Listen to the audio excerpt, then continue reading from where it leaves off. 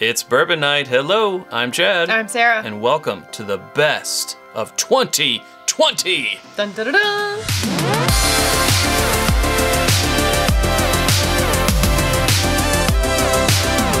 What a crappy year, but still an okay year when it comes to whiskey. That's true. This is our top 10 favorite American whiskeys from the year.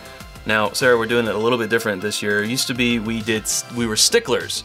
Has to, by the letter of the law, be a bourbon. We thought we'd listen up a little bit. Well, we do American whiskeys in terms of Ryes. Last year we allowed Ryes in, and I think maybe we allowed a finished in or two. I can't remember. I wouldn't have it. He wouldn't have it. But my argument is we're seeing so much more of that. We're seeing blends and we're seeing finishes and we're seeing double barrels.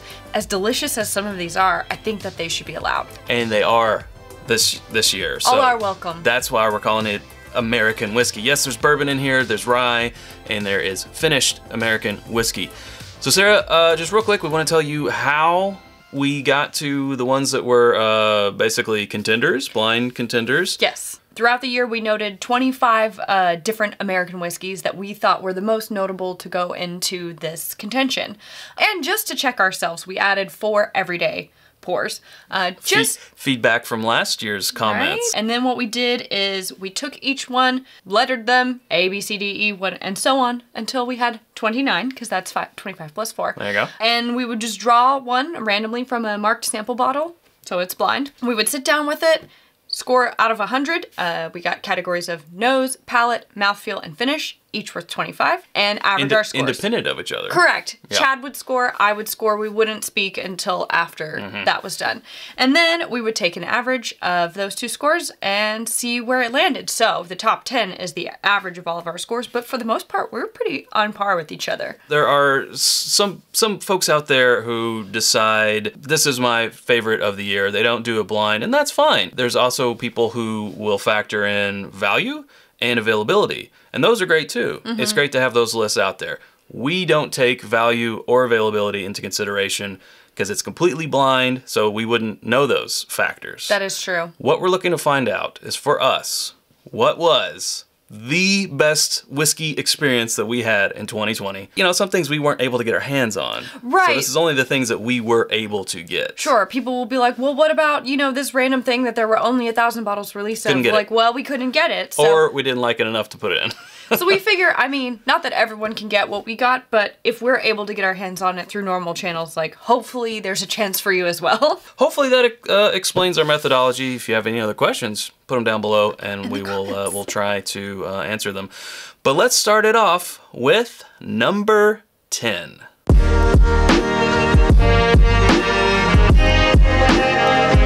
So this list starts off with a kicker. Oh my gosh, I screamed whenever we revealed the answer. You turn the little sample bottle over.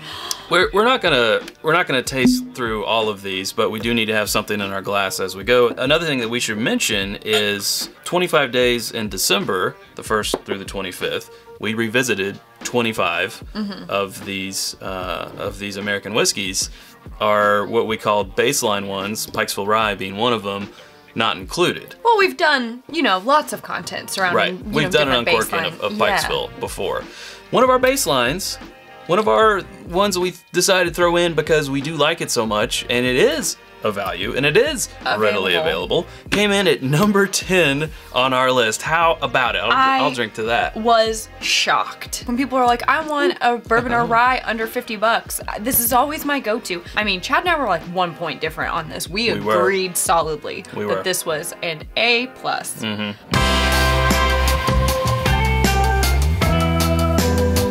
Next, we have Little Book Chapter 4. We put last year's in too, and it did well. It did well, but we didn't like this one, I feel like, as much as we liked Chapter 3.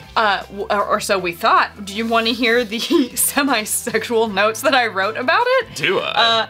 It says on the nose, brown butter, plums, figs, berries, burnt sugar, a hint of coffee, very complex. And then spicy, allspice, marmalade, very rich, char, and oak.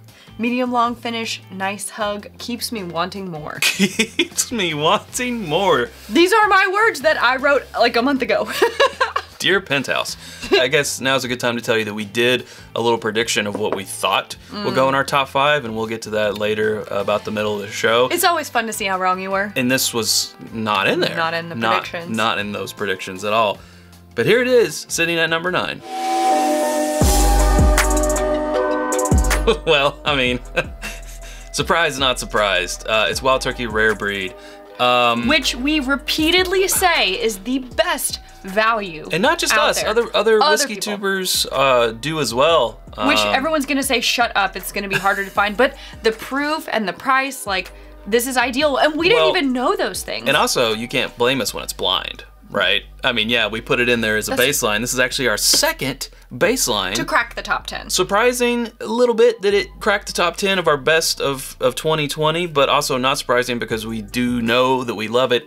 Hence why we put it in there as a baseline to go up against the LEs of 2020. Right, because as people like to do, when you say, oh, we got this bottle and it was $150 and it's really hard to find, people will be like, why would I buy that when I can just buy a rare breed? For those people, look at you. You're right. I mean, it hangs up there. We never denied it. No, it hangs up there with the big dogs. Wow. Chad said lovely on the nose. I said lovely, smells high proof. I was right about that. For the palate, the first thing I wrote was, oh wow.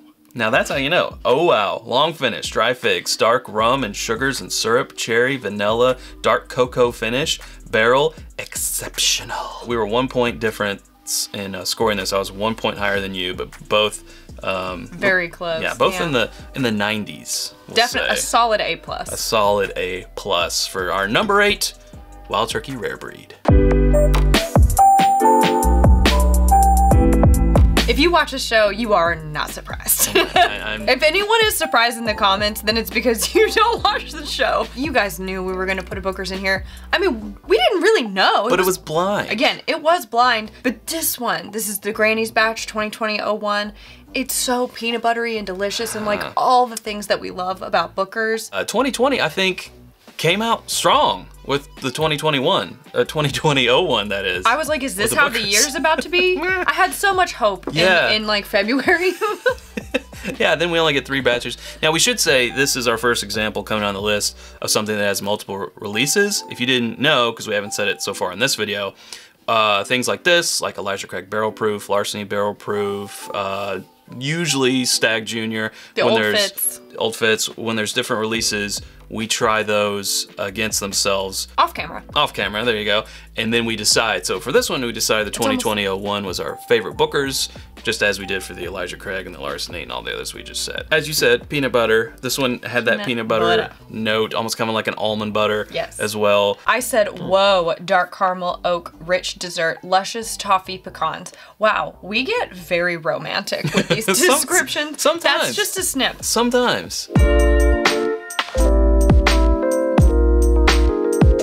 Well, here's one, when we uncorked it, we didn't want to like it because it was more expensive. We wanted to like the $50 one and say, oh, don't worry about splurging on this one, just stick to the old tried and true. But that's not the way it panned out, Chad. That's not the way that cookie crumbled. Right, I have found myself coming back to this 12-year Knob Crank. Cask strength, wow. Knob Crank, cask strength. I find myself coming back to this one, especially when I'm doing tasks. It's just like very comforting. Now this would be a great place to talk about our predictions. And if we hadn't done this blind. If we hadn't done this blind, we would not have made this so Jim Beam heavy. I mean, we just had 2 back-to-back with the Bookers and now this Knob Creek. Well, and then we also had the little book. Made it in too. So I just realized that. We just kind of looked back on 2020 and said, oh, I liked this, I remember really liking this. We would make our top 10 list with a little bit of politics in there. Yeah. Let's have some Jim Beam. Let's also have some Wild Turkey, some Four Roses. You know I'm gonna take something from Heaven Hill. Buffalo Trace, some Heaven Hill. Let's have some LEs and let's have some more values. And again, we're not knocking anyone who doesn't do theirs blind. You can do, just like whiskey, there's no wrong answers, right? No. But that's why we do ours blind, because we know that when we do it blind, we can't hide, our preferences. They come out, and here they are with Number 6, Knob Creek 12-year cask strength. This is 120.5. It had the peanut butter on the nose. It was bright, brittle, nutty, sugars and syrup, molasses and Nutella, sorghum, cherry and dark chocolate, citrus on the back end, sharp pepper, long finish. Oh my goodness, yes. I also really like this one. You know, people say that those really beloved single barrel picks that, you know, people are like, why would I buy that when I can get, I'm sorry, you don't sound like that. 15-year single barrel pick. Well, it's rumored that those will be ramping down, if not just going, sure, because look, goodbye. 12 and the 15. Because this is what they're gonna do with them. If this is the new, what you can get. It's good. It ain't bad. It ain't bad. It ain't bad. So there's that. There is that. Now, since we are about ready to go into our top 5 American whiskeys of 2020, let's go ahead and reveal. Oh, it's prediction time. It's prediction time. In no particular order. I said a stag because last year, Stag Jr. beat out George T. Stagg. The Bardstown Discovery Series, I think it was about the 3 that I had said that I would put that on par with some of the best BTAC that we've had. Old Forester 150th. Did love that one when we had that. Yep. William LaRue Weller. Historically. And I thought the Parker's Heritage Heavy Char Bourbon because I loved the rye so much last year. We're pretty similar, Sarah. I said, oh, really? Yeah, I said the William LaRue Weller because historically always loved it and we did really like it this year. Parker's Heritage Heavy Char Bourbon, Discovery Series from Bardstown Bourbon Company 3. I also said a Stag. And then I said Elijah Craig Barrel Proof. You know, I remember liking it. So I did some like honorable mentions. Sure, just at the bottom. Just on the bubble. And those were? Elijah Craig B520 was one of those. Yeah. Also Booker's 2020-01 because I know how much I love. I know thyself. Right. Right. And then the Barrel Whiskey Private Release AHOA. Shout out Drew Bolin for giving that to us. I kept drinking on that one this year. So what about you? On the bubble for me, I put the Booker's. I actually put this one, the Knob Creek Cask Strength, because I remember, again, begrudgingly really loving it. Like, daggone it, no, it is worth it. And then I put the William Heaven Hill just because last year the William Heaven Hill won for us. And I do remember liking this one, not as much, but I do remember liking it. I thought enough to get it in the top 10. Hey, before we move on to our top 5, we want to pause real quick and tell you about our home on the internet. It is whiskyambitions.com. It's where you can get our Glencairns, our water glasses, our rocks glasses, t-shirts, sweatshirts, hoodies, and more always coming soon. That's whiskyambitions.com. Also, blogs. Also blogs. You can become a patron at patreon.com/itsbourbonnight and join our community for as little as $1 a month. We do patron-only polls, after the episode exclusives, and more. All right, on to number 5.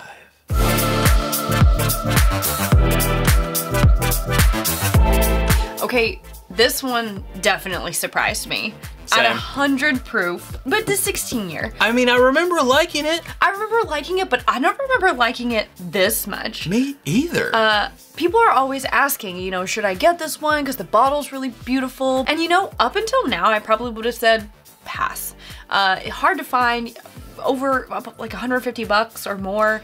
For the older ones, they get more expensive. They get more expensive. And I'm always like, you're paying $50 for the bottle. Is it really worth it? Spend your money some other way. I eat my words on this one. It is so tasty. I mean, to crack a top 5, this one was not even on my radar to come in top 10, to be perfectly honest. Same. I think it's our first tweeter on the list so far. Yeah. Heaven Hill, our first Heaven Hill. So Heaven Hill, you know how to do one. Cracking the top 5 isn't a surprise, but this particular expression is like, this could have been, should have been Elijah Craig Barrel Proof? I don't know, but it's not. I like your first note on the nose. So nice! Exclamation point. Exceptional! Nuance, you wrote. Subtle oak and vanilla. Faint cinnamon. Brown butter. Yes. I like that one this time. Yeah. And light berry, oily, and it coats the tongue. Delicate char, brown sugar, chewy, building heat, slight spice. Now here's an interesting thing. This is the one that we differed the biggest gap of the top 10. There was a 3.5 point difference between scoring, but you know, we do add them and average them. But on the double check, you did agree. We did double check our top 10. That's another thing that we failed to mention. There was some shifting of order in that double check of the top 10. And we do this double check because we sample these over a period of, you know, a month or two. Are you really going to trust that this scoring in October and then this scoring in late November, there was nothing, you know, that happened in between there. So that's why when we get it down based on the score of the top 10, that we do the I want to say discount double check, but the top 10 double check. Right, exactly.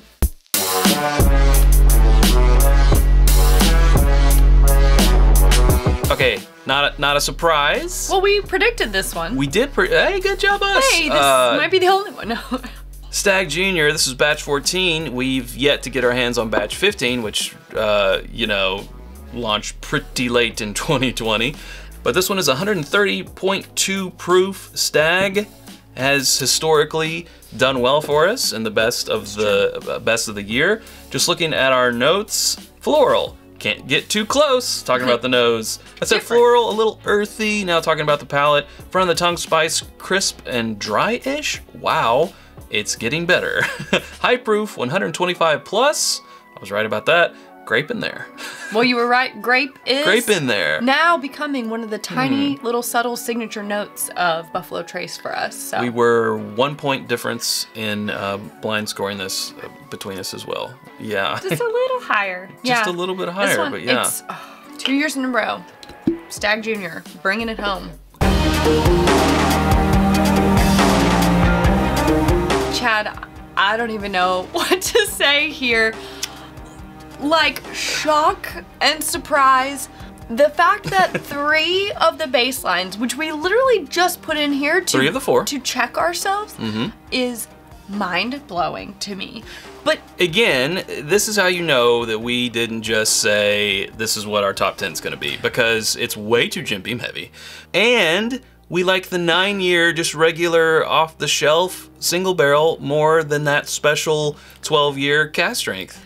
And this is even after the double check. The double check, we were like, nope, yep, confirmed. We picked this one to be in 3rd place. Yeah. We agreed. And on the reveal, like, I don't think it was horror. I think this was the surprise of the top 10. This is 100% This was the surprise of the top 10. Biggest surprise. Yeah. But this did win our, what, 50 under... 50 under $50. Competition. Yeah, right here, blind. Which... Again. Obviously, which is why we put it in as a baseline. Right, but obviously we still feel very strongly about it, even blind, to put it in above so many of these others, so much double, triple, quadruple the cost. Wow. Wow, indeed. Wowee. Now, you can also say, well, yes, you did it blind, but you guys know the Jim Beam profile so well, I feel like you wanted to pick it ahead. Now here's the thing, if we're doing it on corking and it's our first pour and we like, this could be Jim Beam, maybe Heaven Hill, yeah. When you're doing 10, when you're doing our double check. No, it's just side by side, away. 1 or 2. Yeah. 2, okay, side by side, 2 or 3. Yeah, which is better, 2. A or B? A right, or B? it's just A like being or B? at the eye doctor. Sometimes you have to go back, can you show me that again? Yeah. And so you're like, oh, okay, on the second time, yeah, I see. Yeah. I don't have any more words for this one. I have no more words for this one. Let's move on.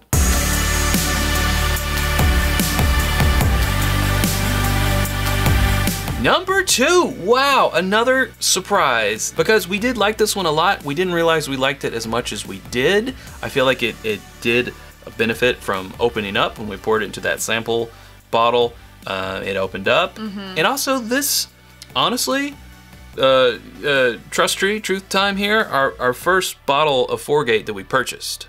We were kind of late getting into the 4-Gate game, only because there's so many offerings out there, especially nowadays, that we were like, okay, let's, because we'd heard good things about it. And it's a pricey one. And it is a pricey one. This is actually the 2nd highest priced retail one from our top 10 list here. You know, I think another reason why I was so surprised by this one is I think it had I said, you know, finished pours allowed here, but I think mentally I did have a bias against this one. So this one is finished in the cognac and rum casks, which I have learned that I do like. I don't know why I wasn't expecting.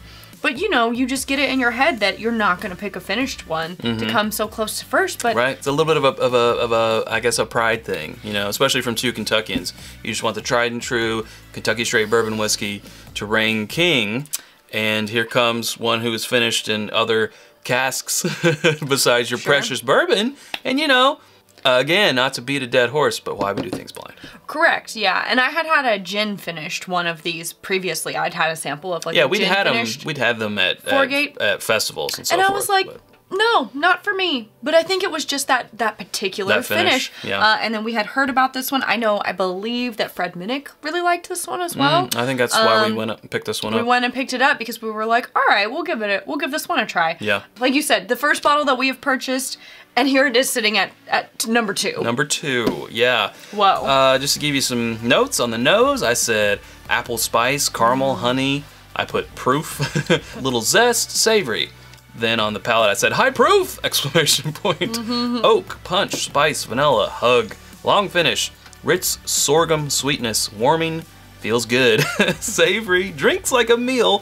Third sip, little dark cocoa. What is the proof even? Oh, 126.4. Okay, I think not too bad. You know, we were within a 1.5 of each other on this one, and I put down a lot of the same notes. And again, we do those independently. Packs a punch and wow, you know.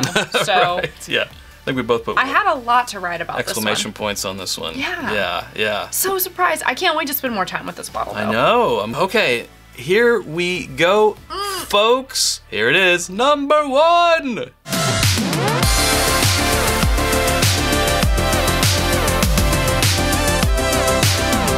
Chad, where's number 1? Oh. Oh, look That's at right. him. It's a media sample. Oh, he's a little media sample. It's all that we have left in the world of our number 1 best bourbon. This one turns out to be a bourbon, American whiskey of 2020, William LaRue Weller. Again, making this list, if we were just making it on what would the people like the most, probably wouldn't put this number 1 because it's super hard to get and it's a little bit of a cop out, like putting a BTAC as your number 1 most favorite whiskey is a little bit of a cop out. Right. I think it's kind of expected. But it's what happened blind. We did it blind. Wow. I mean, 134.5 proof. Uncut, unfiltered, delicious. Well, here comes the proof found comments because I think this ends up being our highest proof in our top 10. No, I honestly don't mind that people say that. Like, it's true. I like high proof. We are proof hounds. We like to, you know, defend that we aren't just, but we are proof hounds. We are. And we admit it. But we're more than that as well. You know what? We're proud of it. There is some variety in our top 10. A little beam heavy, but it's more beam heavy than I would have expected. It is what it is. Now here's another reason why I wouldn't want to put this as number 1. Because now we're out. We have no bottle of it. We have no more. It's gone forever. No more. I said honey and tea, grape, silky, slight nutty, wine, grape, sugar. And then on the palate I wrote exceptional with an exclamation point, nice spice, syrup, and honey, tea, silky, clove spice, high proof but approachable, light chocolate. I wrote butter cake. Ooh, that sounds really good. I would eat some butter cake. That's a good note, Sarah. Butter cake, caramel, toffee, cinnamon, and on the palate, an oaky bite with a chewy spice, caramel, chocolate, char, and pepper. Long finish, chocolate-covered grapes. Which those are real and they're really good. You should try them. Cinnamon and nutmeg, and a long, warm hug. There you go. And you were a little bit more poetic with yours on this one than I was. We were 0.75 away apart on scoring this one. Very close. I don't know what else to say. It's WLW. Yeah, I think if you weren't doing it blind, there's an obvious bias of it being BTAC, and you kind of, this one is known as being put up on a pedestal. It is known. And you kind of want to make it your number 1. 2 things. If you have the opportunity to buy any BTAC, or you're going to look for one but you're not sure which, obviously this would be my recommendation. Number 2, I think a lot of people out there are still hunting Pappy, and fairly enough, you do you.